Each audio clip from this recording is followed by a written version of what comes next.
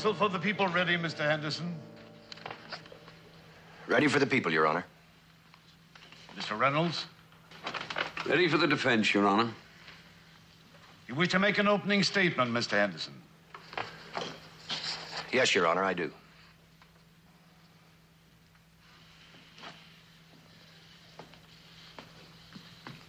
Ladies and gentlemen of the jury, the defendants in the case you are about to hear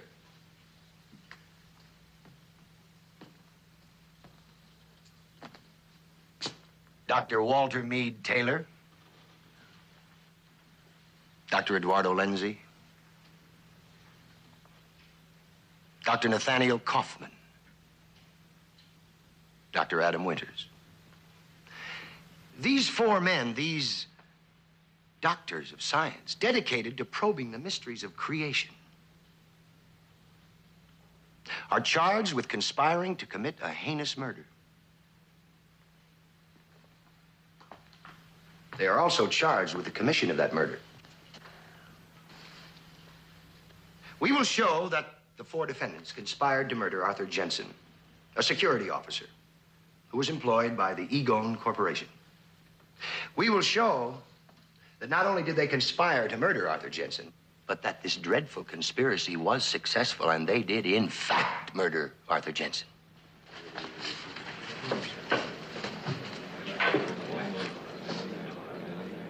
Yes, there was a conspiracy to commit murder. But what Mr. Henderson doesn't know is that the victim of that conspiracy, Mr. Arthur Jensen, was himself a member of that conspiracy, a willing member. The word murder does not apply to his death, as we will prove beyond any shadow of a doubt.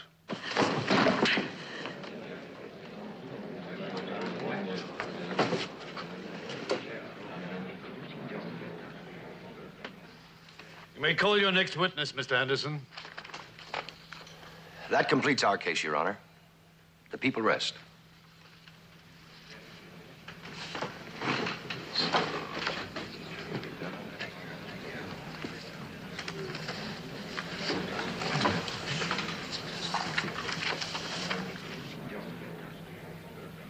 Dr. Taylor, did you shoot and kill Arthur Jensen April 9th last? I don't wish to answer that question.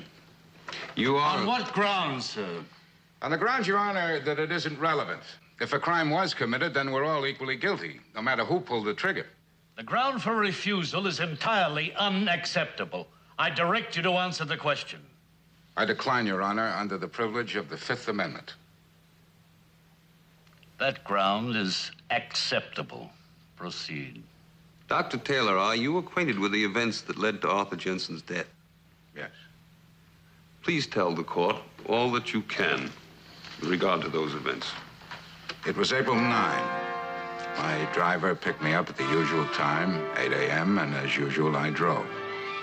We covered the 17 miles from my home to the installation without incident. And as usual, we arrived at approximately 8:45.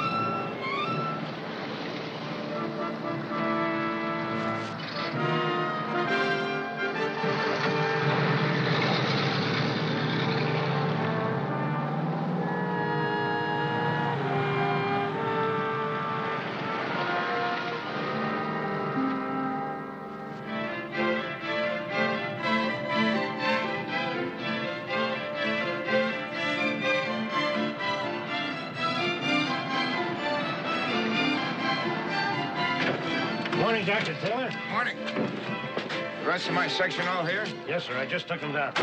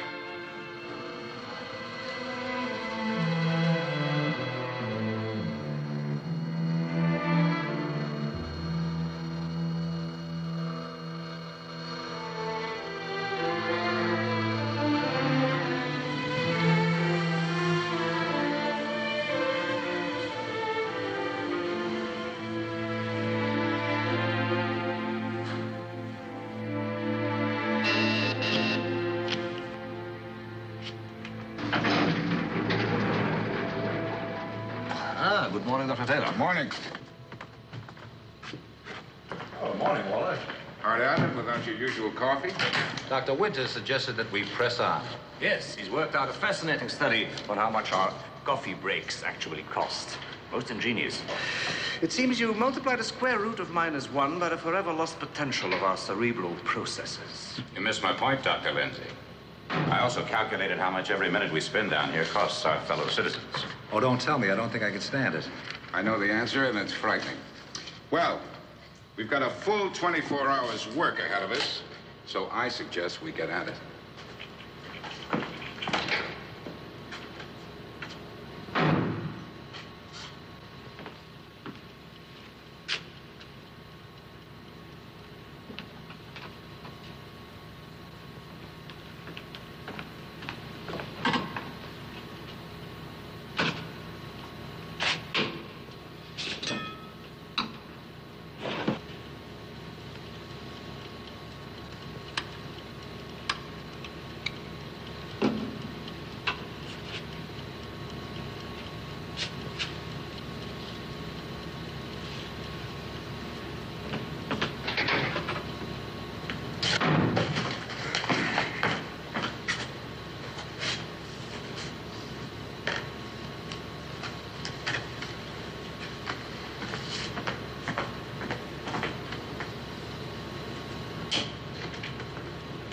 Gentlemen, the computer result. Is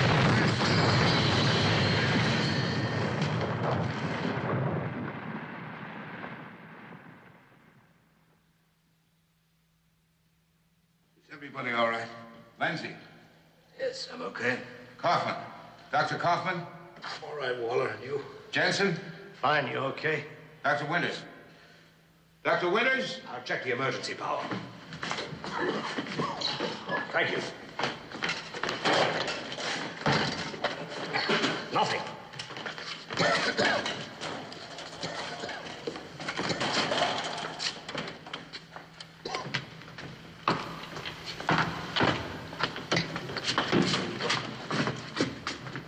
There's one line open. Hello. Hello!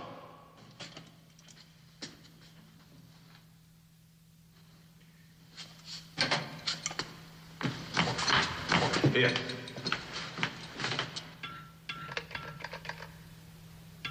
There's static, but no answer.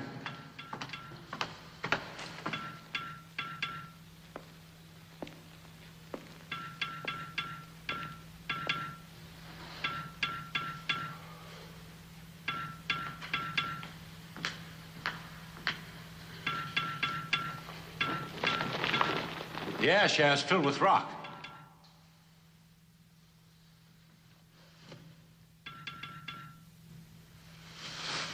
There's solid matter. Granite behind every square inch. The whole corridor must have gone. Who knows?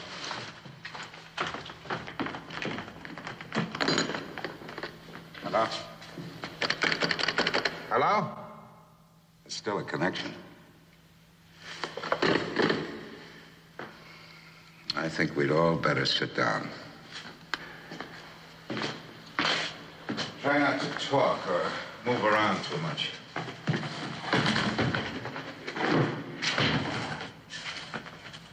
What are we waiting for, Doctor? I don't know. Some thinking seems to be in order. What happened?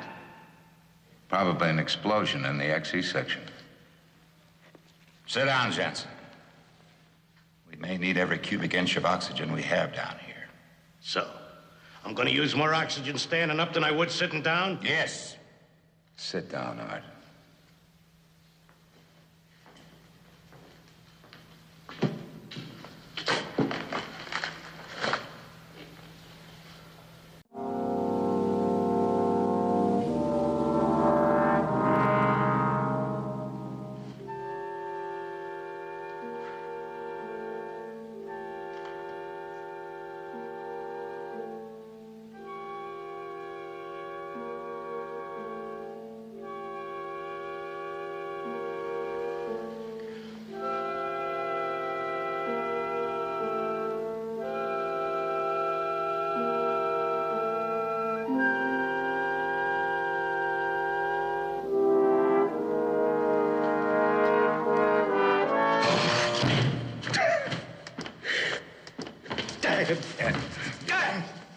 You mustn't let go. We need you. We need each other.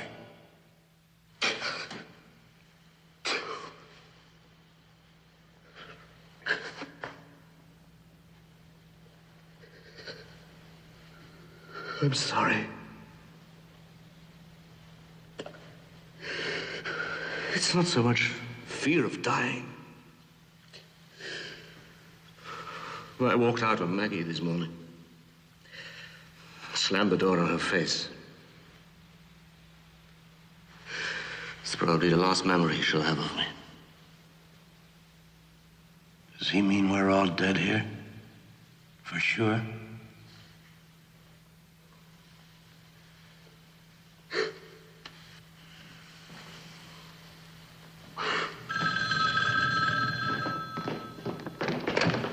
Hello? This is Taylor.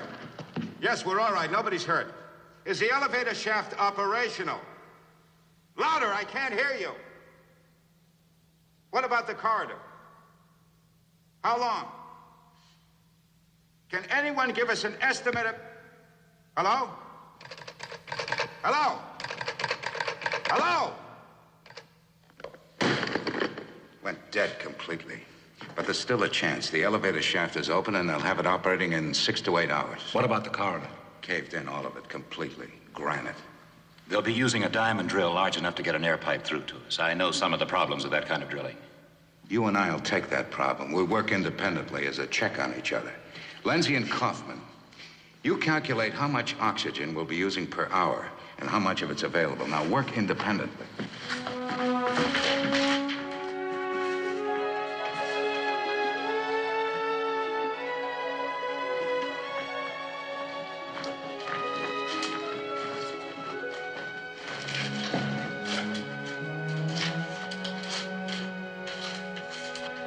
What can I do? Hold your breath. No more talking.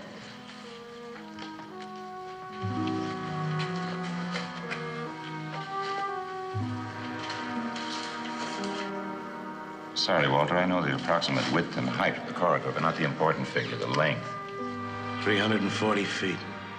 You sure?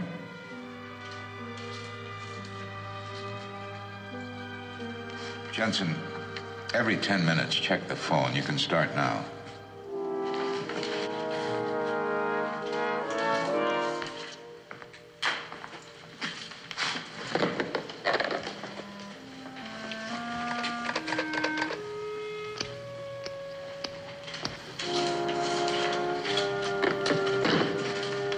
That is a doornail.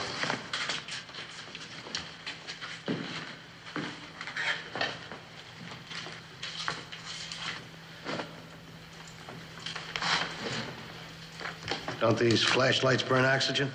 No, and we're sweating in a good cause. Heat cuts down oxygen use. Turn your flashlight back on.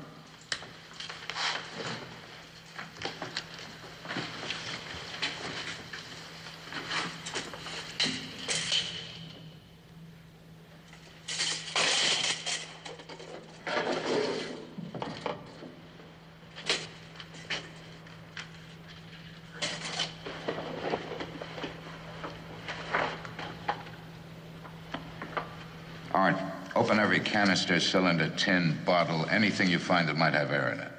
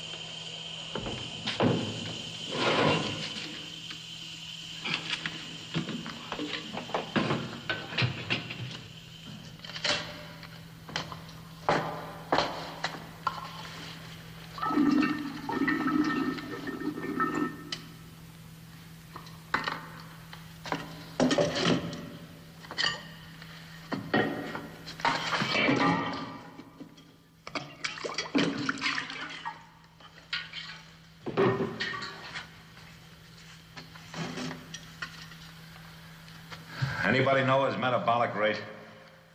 Minus 20. Anybody else? Are Dr. Kaufman and Dr. Lindsay trained in physiology? Dr. Kaufman has a degree in biology, and Dr. Lindsay is a brilliant organic chemist. So they were sufficiently trained to... Objection, Your Honor. Testimony on the qualifications of the other defendants should come from them, but not Dr. Taylor. Sustained. Exception, Your Honor. Dr. Taylor's knowledge of the abilities of these men is most pertinent to Dr. Taylor's defense. Proceed. Doctor, is your background such that you felt capable of solving the problem you set yourself? Just after I received my degree. Your doctor's degree? Yes. My first employment was in research at the Nome Oil Company. Most of that research was spent in drilling techniques. How long did it take you and Dr. Winters to calculate the time necessary for them to drill through to you? I spent nearly an hour on my figures. Dr. Winters, who, by the way, has degrees in both mathematics and geology, he also has an intellect superior to mine. He completed his calculations about 20 minutes ahead of me. What's your figure, Adam? To drill through, insert a pipe, and deliver oxygen to us, I make it no less than 78 hours, no more than 85. Well, if we're wrong, it's quite a coincidence. I have 80 hours minimum, 87 hours maximum. Do we have a chance? Well, I had to make a guess on the number of centimeters of air trapped in the air conditioning system. Can we make it? No. Not according to my figures. What are they? We'll all be dead of anoxia in 64 to 70 hours. Ed? I settled on one figure, 65 hours. That's it. We haven't got a chance beyond it.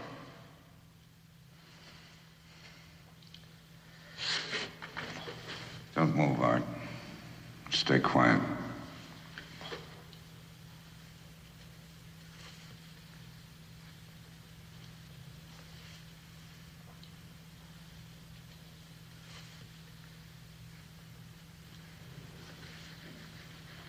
Are we all thinking the same thing? What else? God forgive us, but... God forgive us. For what? There are 5 of us, Mr. Jensen.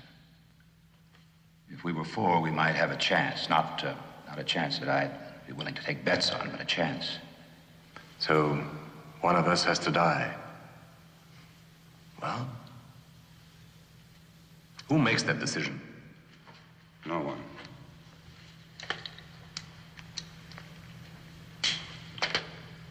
The man who draws the broken pencil dies. He takes that gun, goes to his cubicle, and with as much dispatch as decency allows, he shoots himself.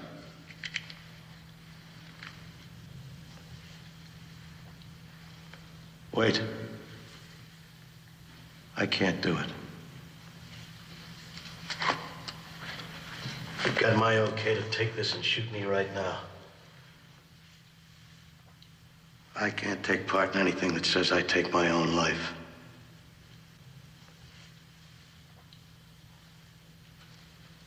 Seems as if we have a conscientious objector among us. Or a volunteer. Depends how you look at it. We can't deny a man his principles.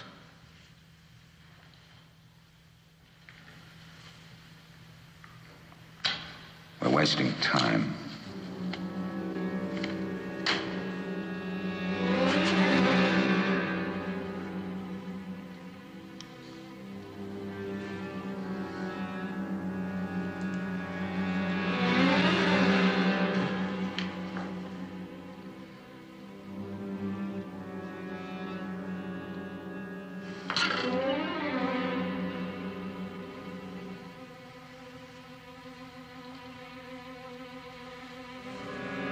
I assume you know which one is lethal. Yes.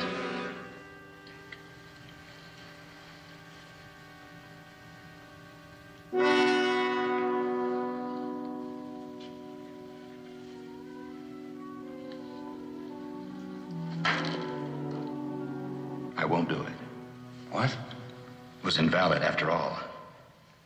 20% of the population of our little world down here declined to share the risk. No, I'm sorry, but I won't do it. Why didn't you say so before you drew? One of us has to stop breathing within minutes. Isn't that plain to everyone? Why don't we choose rationally? Why are we throwing dice when the rational answer is obvious? After all, society has years of education invested in us, plus millions of dollars. And Mr. Jensen just now got a free ride. Well, he's been getting a free ride from society. That's enough! Art, this is your gun, so therefore I have to assume you were ready to use it. And you might have to in a few minutes.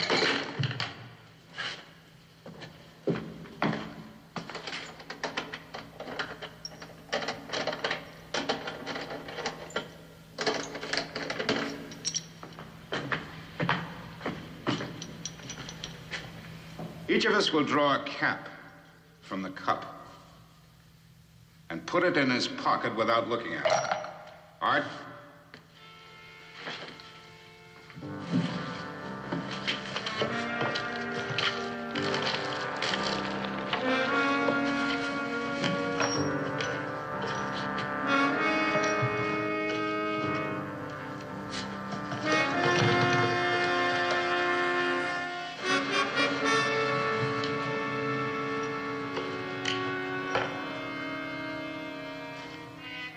We'll go to our own cubicles. Whoever has the red cap has a decision to make.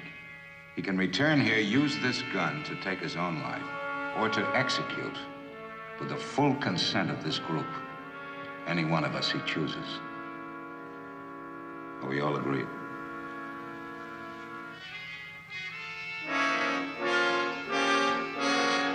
We'll wait a full 2 minutes after the shot. Return here, put the caps back into the cup, and wait.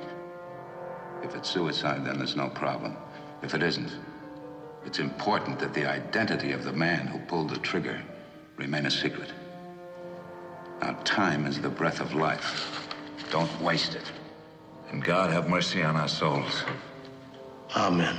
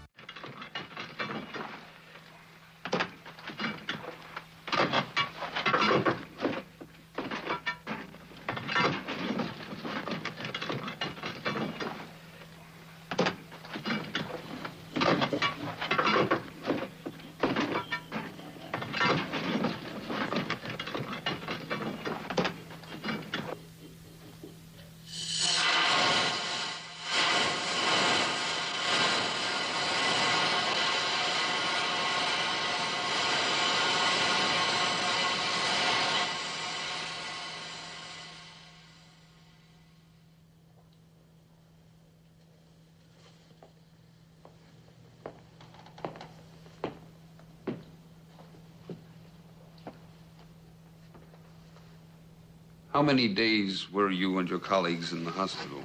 4 days. Dr. Kaufman, 5. And all of you were literally within minutes of death. Objection. Sustained. How many hours did you predict the drilling would take?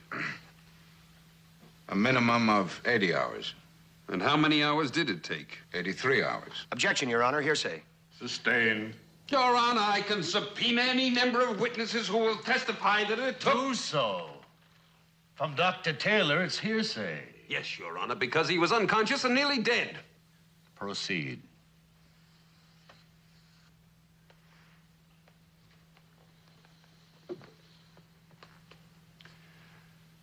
I have no further questions. Your witness, Mr. Henderson.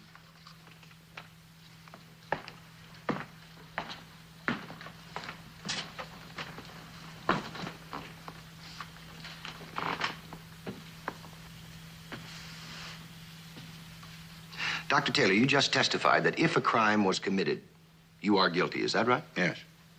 If a crime was committed, do I take it then that you don't regard murder as a crime? Objection. Argumentative. Mr. Reynolds, this case is argumentative. You're overruled. Exception. Answer the question, Dr. Taylor. I regard murder as a crime. Jensen was not murdered. Well, you just testified that he was. There were 3 shots fired. The man was brutally murdered, was he not? He consented to have his life taken. We all did. Now, that is execution, sacrifice, call it what you will, but it was not murder. Liar! Liar! You killed him with felony! You never would have agreed to let yourself get away from me! You murdered him! You shot him like an animal, you killers! Killers!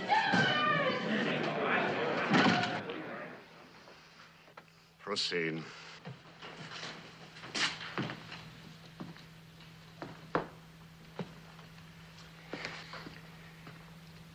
Doctor, you just used the word execution. Aren't you aware that execution is the prerogative of the law, of the state? You don't really believe that a private citizen has the same right to execute a man We were not private citizens. We were 5 human beings cut off from this society, from any society. A citizen is a man who can take his problems to a court, a church, a corner policeman, an attorney. We could not. We were 5 men faced with a problem which created society in the beginning. Survival, Mr. Henderson. Survival. We traded 1 life to save 4.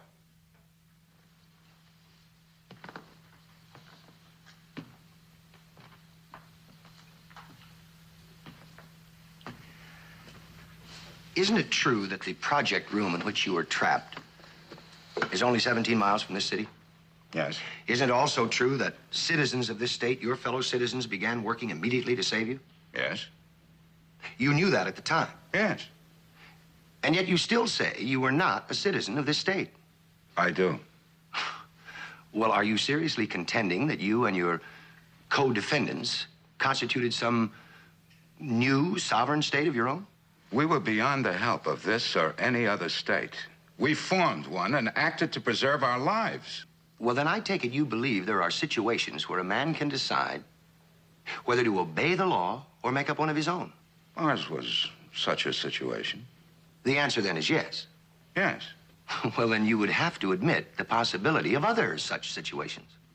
Yes. Where do we draw the line on such a right, Doctor? Isn't that what we're here for, to decide exactly that? Yes. Indeed we are.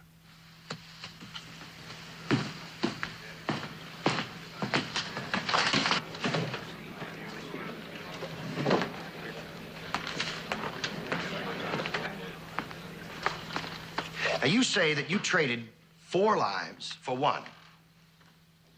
Do you know absolutely that all 5 of you could not have been saved? Yes. Absolutely? I was certain only 4 of us could live. And the results have proved I was... Don't go on with that, Dr. Taylor. You used the word certain.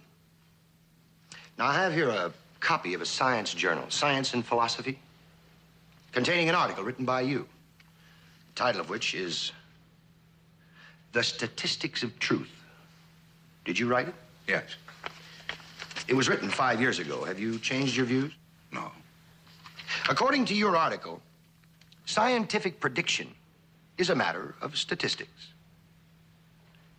You say here that it is not absolutely certain that a cube of ice would melt in a glass of warm water. No, but I'd stake my life happily that it will. But in your opinion, it is not absolutely certain. Not in the language of science, in everyday terms, yes. Now, in your drilling calculations, you used some guesswork, didn't you? Yes. There is no guesswork involved with a cube of ice in a glass of warm water. Very little.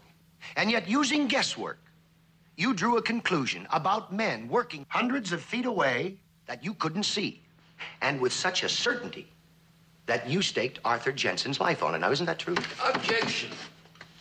Mr. Henderson is not interrogating, he's making statements. Frame the last question more precisely, Mr. Henderson. Yes, Your Honor. Was your prediction on drilling time an absolute certainty or a statistical probability? Every prediction in the world is merely a probability. Was it impossible for you to be wrong, Doctor? It was highly improbable. Then it was on a probability, a statistical estimate, a guess that you staked Arthur Jensen's life? We staked all our lives because we had the courage to face life on its most elemental terms, to offer our own lives, not just Arthur Jensen's, so that 4 of us might live. Do you call that murder? If you don't call it murder, Doctor, just what do you call it? I'm a physicist, not a lawyer, not a political scientist. Well, thank you very much, Doctor. There will be no need for any further questions.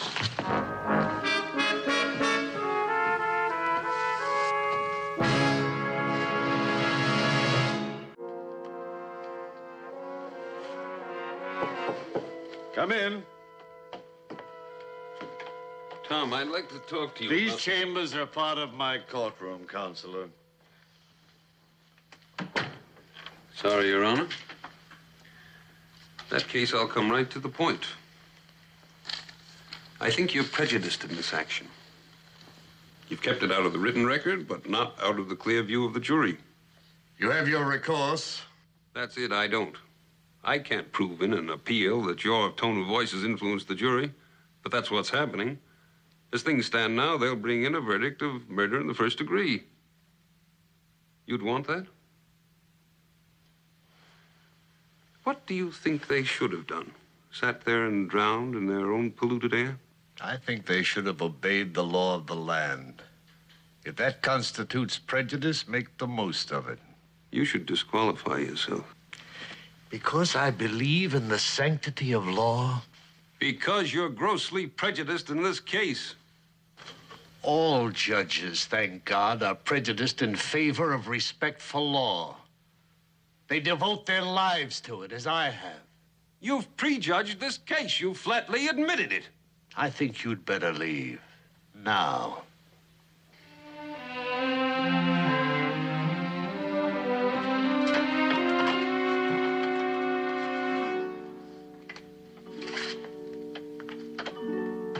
But Dr. Walter Taylor testified under oath that his computations based on guesswork and assumptions might have been wrong. Isn't it interesting that no such doubts assailed him when he conspired to murder Arthur Jensen? When he lent his will to the collective decision that did finally murder Arthur Jensen? I want you to remember one simple fact. These four men have admitted taking the law into their own hands and condemning a man to death. They ask that we condone this heinous crime by regarding them as exceptions, as above or beyond our laws. Well, I am confident that you will reject this incredible arrogance. I'm also confident that you will find the defendants guilty of murder in the first degree. Thank you.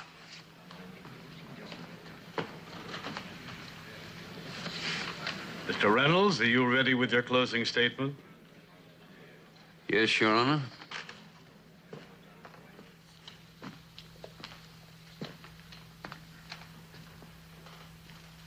Ladies and gentlemen of the jury, our distinguished attorney for the people has expressed himself as confident of your verdict, confident of what is in your minds and hearts. But I'm not. I honestly don't know what you're going to do. I don't know how you're going to decide this matter. I do know that you have all taken on a very heavy burden. This is not an ordinary case. No matter for just dumping the facts into the scales of justice and watching them tip one way or the other. The facts are not in question. These men made very difficult computations and predicted an outcome. You have heard expert testimony that their predictions were accurate within a matter of minutes.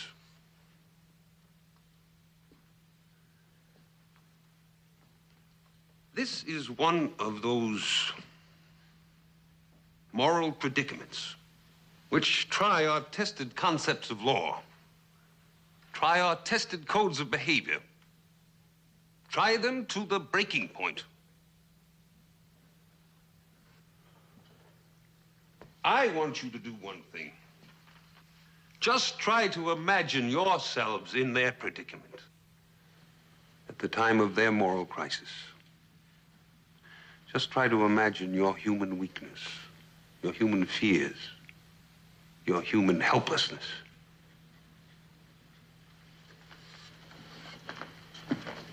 I submit their action was not weak, not fearful, not helpless, not arrogant. 5 men acted in willing concert in order that 4 might live. Each man placed his own life in forfeit. That wasn't weakness or fear. It was a cry. an affirmation of life, a cry against the awesome power of death. And if we're fortunate, if we're blessed, that cry will sound on earth as long as men live. It is the cry that leads men to make and revere law.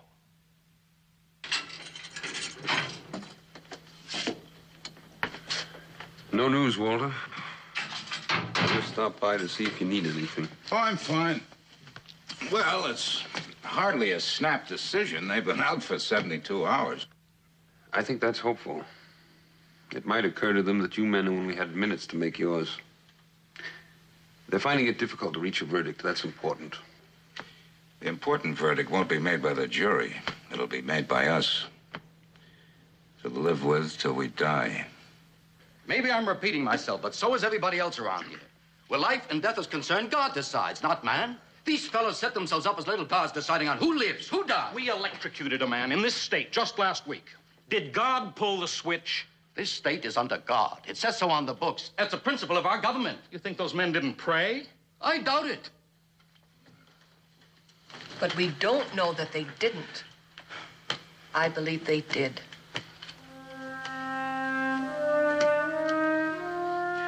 Are we ready for another ballot?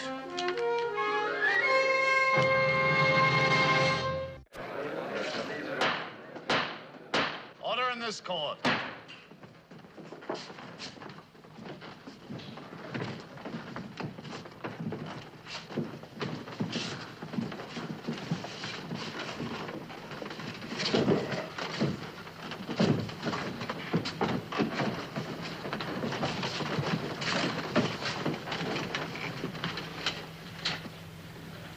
The jury reached a verdict? Yes, Your Honor, we have. State your verdict. To the charge of conspiracy to commit murder, we find the defendants guilty. To the charge of committing murder, we find the defendants guilty in the second degree. To both verdicts, Your Honor, the members of the jury respectfully add a recommendation for leniency from this court. My judgment in this matter is prescribed by the statutes of this Commonwealth. The sentence to the charges and specifications is mandatory. Do any of the defendants in this case wish to make a statement jointly or singly before sentence on them is passed?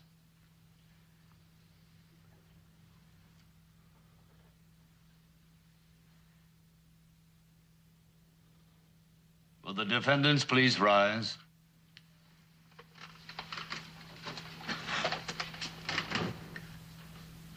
With the authority vested in me by this sovereign Commonwealth, I hereby sentence you to confinement in prison for a period of not less than 10 years and not to exceed 20 years. The prisoners will be confined in the county jail until such time as... Your Honor, I must make a statement to this court. May the court remind the prisoner that the time for statements is over. If your counsel appeals the decision of this court, then the prisoner may... There will be no appeal.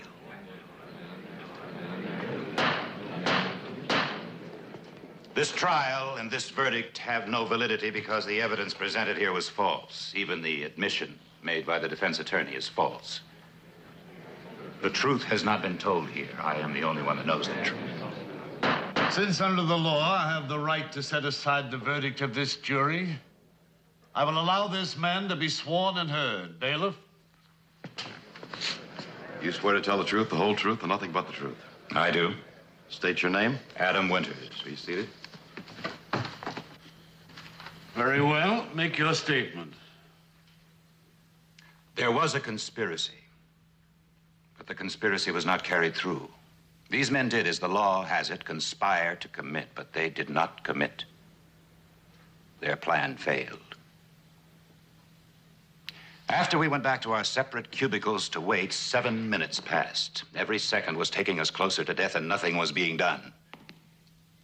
I decided there could be only one answer. I was certain who had drawn the red cap, and I knew that he had no intention of carrying out our agreement. That agreement upon which the lives of 4 men depended.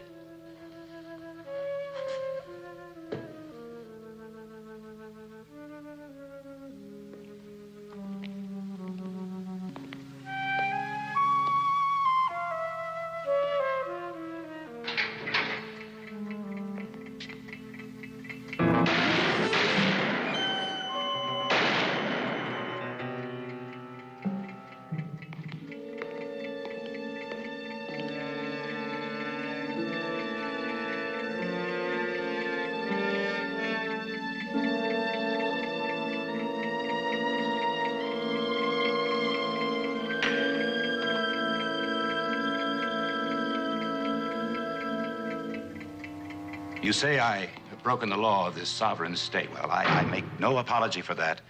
I also broke the law of that society of 5 of which I was then a part. If a crime was committed there, I alone am guilty. I took their law into my hands because their lives depended on it. I make this admission because I cannot stand by and see 30 to 60 years lost from the lives of these exceptional and dedicated men. Men that society must, in the...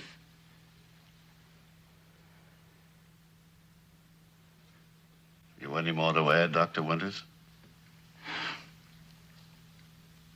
No. You may step down. Your Honor, I move that the jury's verdict be set aside. Motion accepted. Bailiff, will you have Dr. Winters taken to his cell?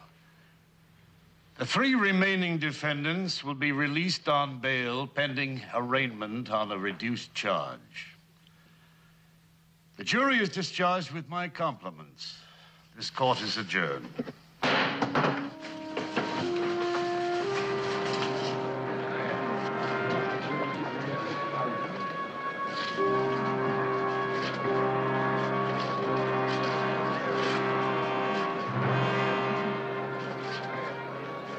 I'd rather have had all of us die than one of us do what you did.